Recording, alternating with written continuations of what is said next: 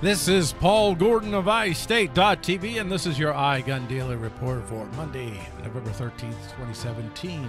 On this iGun Report, we talk about increasingly low standards to justify confiscating guns, and how one county in Washington state plans on becoming a new test model for gun confiscation strategies around the country.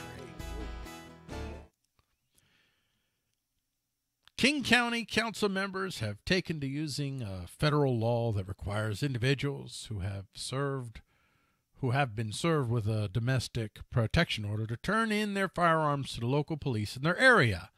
And what they plan on doing is combing through their database of domestic abusers who have not turned in their guns and developing a strategy to go out and seize their guns.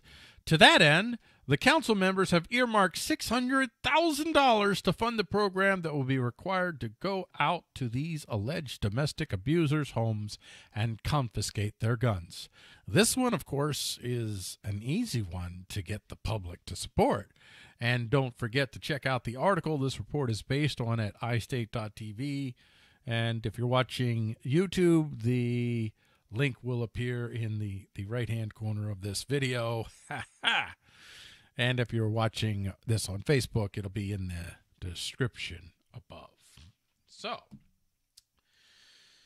what we have here is, well, I'm going to spell it out for you. These moves by the King County council members, to me, are basically, it's a test model for other gun grabbers to study. How successful will they be in confiscating guns? How much will it cost to collect some said number of guns? How does the community react to armed government agents knocking on doors to take guns from people who have been convicted of no crime and thus they haven't faced due process before their fundamental rights are violated? The precedent set by civil asset forfeiture, I believe, and that's what's at play here. The precedent that it set is that the state should have the power to seize your property and limit your rights based solely on the fear that you might engage in criminal activity. And this is why such things as gun confiscation from people merely being accused of being domestic abusers is a perfectly reasonable use of state power against its own citizens. And sadly, I doubt very much that the citizens of King County will see much wrong with stopping dangerous men. And I'm sure that's what most people imagine when they think of domestic abusers. And so you picture these dangerous men, and yeah, the idea of preventing them from having the tools to do bad things to helpless women, this is the image that they're building in your head. It's the perfect victimhood scenario to nudge people towards the false choice of surrendering more liberty in exchange for more security. So the best scenario to this is this: to encourage more people to be armed, to be trained, to be reasonable gun owners. One thing almost all real domestic abusers have in common is this: they like to target people who can effectively fight back.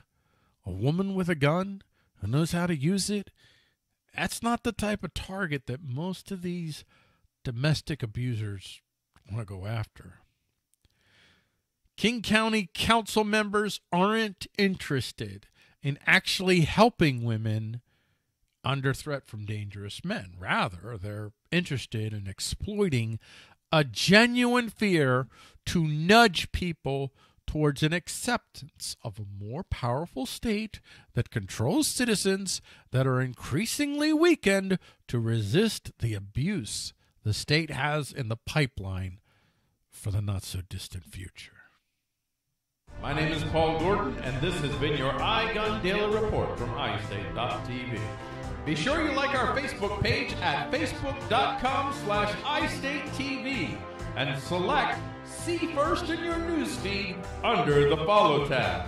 And if you're watching on YouTube, be sure you subscribe to us at youtube.com/iState. Hit that big red subscribe button and be sure to hit the bell right next to it to get daily notifications when we post new videos.